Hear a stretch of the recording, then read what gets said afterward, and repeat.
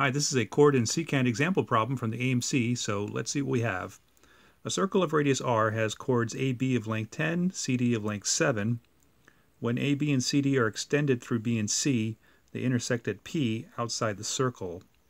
If angle APD is 60 degrees and BP is equal to 8, then r square of the circle is equal to what? Okay, so this is probably a case where a careful drawing can help us, so let's see if we can try to construct this figure.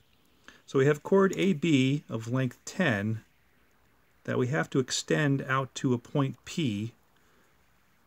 Let's do that.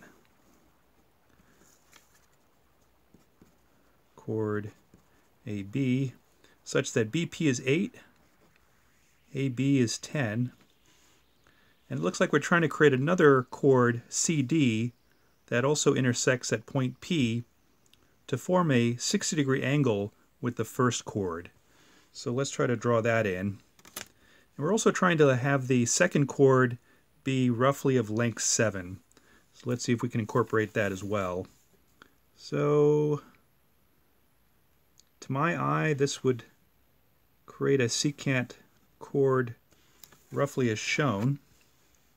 So we have this being CD, and CD is of length 7, and this angle here is 60 degrees.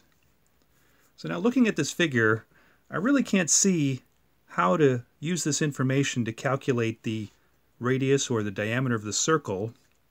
So I'm not quite sure how to proceed here, but there's one clue I do pick up on, and that is in the AMC, it's often the case that problems are not generally solvable unless the angle is 60 degrees. So very often the 60-degree angle is what enables you to solve a problem that you really couldn't solve any other way. So I kind of key on the fact that there's a 60-degree angle here that might help me at some point in the problem. But I'm still not quite sure how to use that. But I do know how to calculate one other length in this figure. I think I know how to calculate dp from the secant multiplication formula. So let's try to calculate the length of dp just to see if we can get this problem started.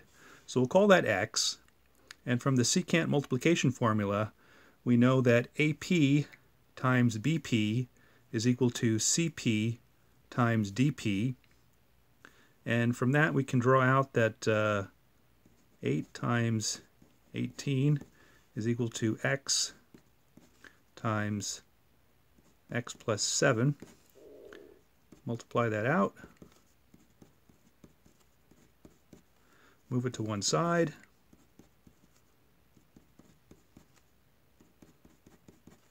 and it looks like we can factor this as we can in most AMC problems. This is not a sensible root, but this is. So x equal 9 looks like that's the value of this line length. Now let's see here, does that give us any clue as to how to find the diameter of the circle? Well, I do notice now that the length of CP is now a total length of 16, and that is an important clue because now CP is double of BP. And that should ring a bell because for a 60-degree triangle, the hypotenuse is twice the length of the shorter leg. And so that's a really big clue now, because what that tells us is that this line CP, or CB, excuse me, is actually forming a right triangle. So now this is a 1, 2, root 3 right triangle, and because this is a right angle, we know that AC is in fact the diameter of the circle. Not quite drawn correctly in this figure, but close enough. So now we see a really quick path to solving this problem, because we can use these two triangle lengths to calculate the third length, and then use the Pythagorean theorem again to calculate the diameter, and then from the diameter we can calculate the radius. So let's see how to do that. So we have this length of 8, so we know that this leg is 8 root 3, and now we know that the diameter squared is equal to 10 squared plus 8 root 3 squared, so that's 3 times 64, 100 plus 192, that's 292. And the radius squared is just the diameter squared divided by 4. So that's 292 divided by 4, and that's 73, which is choice D. Anyway, a fairly tricky problem, so it's helpful to try to use these tools and just sort of advance the problem, even if you're not quite sure how it's going to lead to the solution. And hopefully that helped, and we'll see you at the next video. Bye-bye.